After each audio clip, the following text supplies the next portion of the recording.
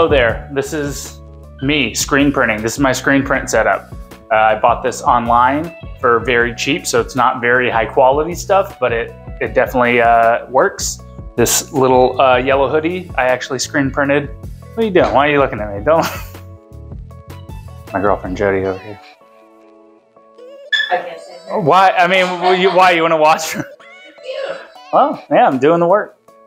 So this is my screen print setup. This is the screen that I have ordered from Arena. It is a pre-burn screen. They have a unique burning process that I can talk a little bit about later when I'm cleaning up, because it makes it a little bit more tricky on cleanup. But other than that, this was this combination 4-color screen press and the flash dryer over here was bought in combination on vevor.com, I believe it is. This is the screen printing setup that I have. I've got a little speedball squeegee. So I'm gonna go ahead and unload the garments that I just got from both Target and Hobby Lobby, because I'm high class like that. And we will run through those and show you what I'm gonna screen print today, and then we'll go through the action of screen printing, and who knows, maybe somebody that comments down below get a free something, maybe a free white tee. We'll see. More on that later in the video. Plain white tees. This is large. So I'm gonna have 8 of these large white tees. I've got a pinkish XXL tee, a gray XL tee, nice soft fabric. Got a large and a medium women's crop top, backed by popular demand. The pink hoodie, yellow hoodie, mustard yellow. Little secret item, little throw rug, chef's apron. Salmon heather t-shirt and a charcoal black gray large t-shirt. And these I will be doing probably some different sizes. I can get these pretty regularly at Hobby Lobby, so I might just have some pre-sale on sizes, and I'll print them as needed. Video is brought to you by Humble Blades, finest craftsmen in the world. If you're interested in a custom knife, check them out. They're super dope. Chris is awesome. All right, so I'm gonna load this up with some ink, and everything else is pretty much set up. So this is gonna be a pretty simple how-to video. Got some blue Speedball water-based screen printing ink.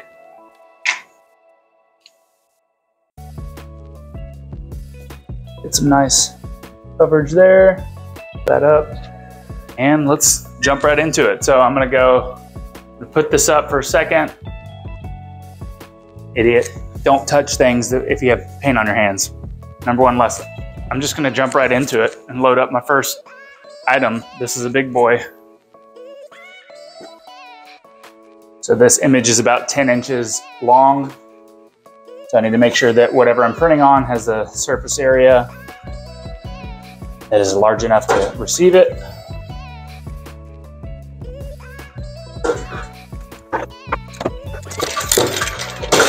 Nice. Caught that. Whatever. There's no such thing as mistakes, just happy little accidents. I had to turn this table around because I forgot that this has support on the bottom that needs to be held by the table when I'm printing. Okay, so we're gonna flood the screen. So this is the part where you bring the ink over all of the area of the screen that you're gonna push it through. And then we're gonna lay it on the garment. And then I'm gonna do a initial pass. And another pass. Bring it up. Kind of flood it that way, and then lift the screen up. We should have a nice little print. Yeah, it's looking pretty good. Now we got to dry it. So this is the part of the process that has been the trickiest. So I've needed to, you need to heat this up to about 320 degrees for about 2 minutes for the water-based ink to cure. And I didn't have good temperature control last time. So now I'm gonna try it again with the same setup. I'm just gonna have a better gauge for what the temperature is. We want the whole garment to heat up to 320. That part's at about 230. So this was sitting on there for about 45 minutes. It got up to 320, 330-ish for about 2 minutes straight. And so it got cured and I took the sweatshirt off. Whew, took the sweater off, a little hot. So now go for the next one. Flood it. Place it.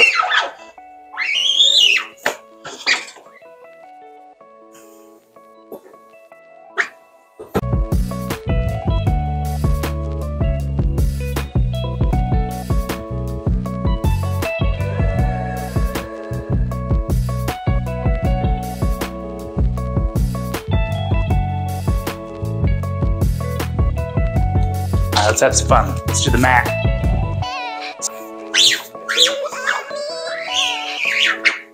Ooh, that looks real weird. I'll have to come back. I have to fix this. All right, so there was a slight mishap.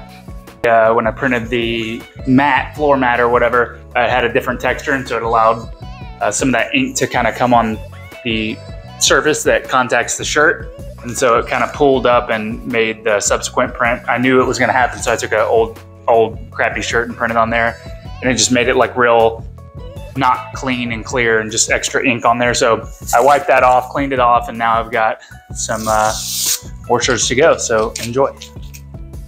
All right, this is me doing voiceover because later me tells me that I'm doing good voiceover in the video, so this is me voiceovering for continuity. I'm rolling through shirts right now, getting some prints on them and then staging them so that I can send them underneath the dryer. Right here is a nice little charcoal gray shirt with a low contrast. That's pretty cool, check it out. Kind of a low contrast, nice. I liked it. Yeah, I just said that. And so I'm doing some more shirts, a lot of white tees, rolling through them, getting them printed up.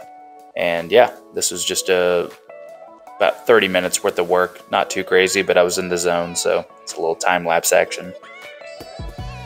All right, we just wrapped up all the prints. Sorry, that was a little hectic, just like getting my bearings. I wasn't talking too much, so hopefully I'm doing some good voiceover on the video. This drying system is like turning out great. So this is holding right around 320, 330. So it was just leaving it there, each of these shirts for about 2 minutes, moving it off and then putting the next one on. Now is the cleanup part. My phone is losing battery, so I'm gonna try to show you this as quickly as possible. But what we wanna do is first, I want to get all of the ink, extra ink off of this screen and back into the jar because this is not cheap and we don't wanna waste it.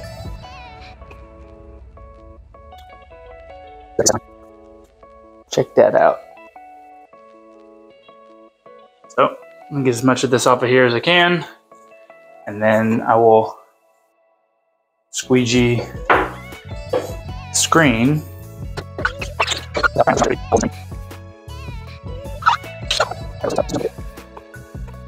All right, so I'm not gonna show this whole process, but I did want to explain about this screen and why it's a little bit more unique than a traditional screen. So traditionally, the way this process works, screen printing, is that this is a mesh screen made of silk, or there's threads, fine threads in there, and you cover up all the threads except for where you want the ink to pass through. So it's basically whatever the image is are holes in this screen. And so traditionally it's emulsion, and then the emulsion, the liquid is exposed to UV rays and then it hardens it, and the image covers up a part of the emulsion, and that's what gets washed away, and that's basically the opening that the ink goes through to print on the garment. This particular screen is made, I'm not sure exactly how they make it, but they use a process that etches right into the fibers, and so there's no emulsion. So they recommend that you do not wash this out with water. So what you have to do is wipe everything down, clean it up as best you can with paper towels and get all the bulk ink off, and then you can start cleaning up with some cleanser or cleaner on the surface, and you just basically are wiping and wiping and wiping until there's no more ink left. So I'm not going to bore you with all of that, but I did want to explain it because this is a particular peculiar process for this particular type of screen. This stuff I can rinse with water, and same thing with the other things that aren't the screen. So check it out. It's a little throw rug. It's the underside of the heater. And here are all of the shirts. Okay, that was the screen printing process. I went ahead and cleaned the screen and put it away. Here's the product. I've got a bunch of different stuff.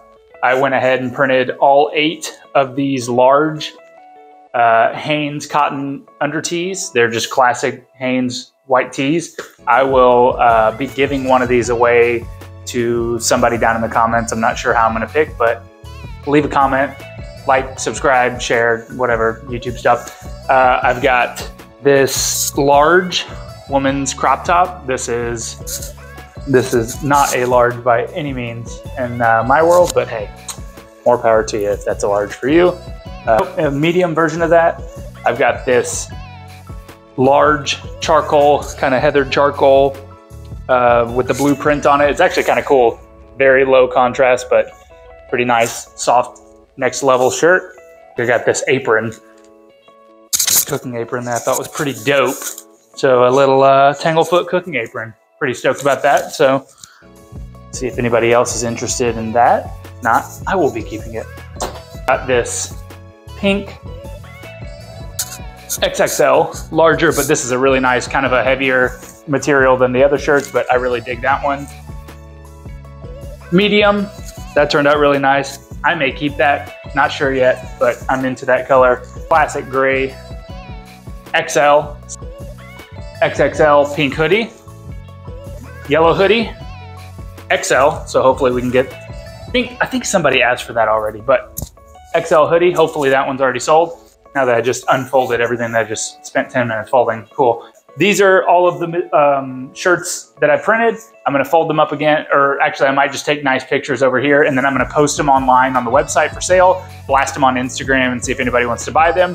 And then I'll probably leave another option to purchase a size of the 2 shirts that I got from Hobby Lobby, which is the charcoal gray and the salmon color one, because they have those, you can just pick them off the rack. So I will let people choose if they want their own size of that, but I'm pretty stoked with how it turned out. This rug is really cool, but it bled.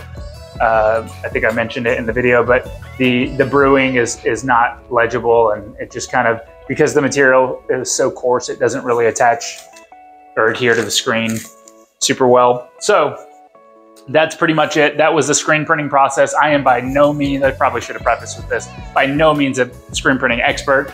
I've just been researching it and kind of figured it out over the last couple of months. And now that I've got the heating element working pretty consistently, getting the temps to 320 where they need to be, I feel very comfortable with that, because I was pretty worried the first few times I was screen printing, they weren't curing properly and thinking that they were washing away. This actually isn't one that I cured, but this is kind of fading as well.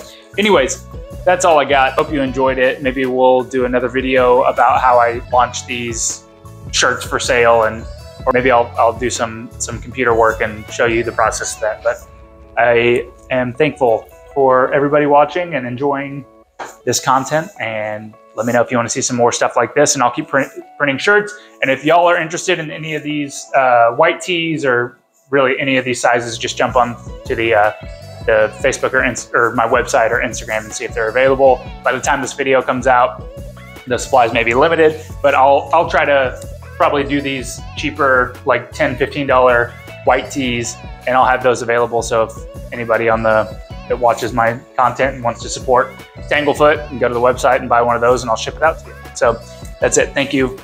Cheers. Na zdraví, everything. Bye-bye.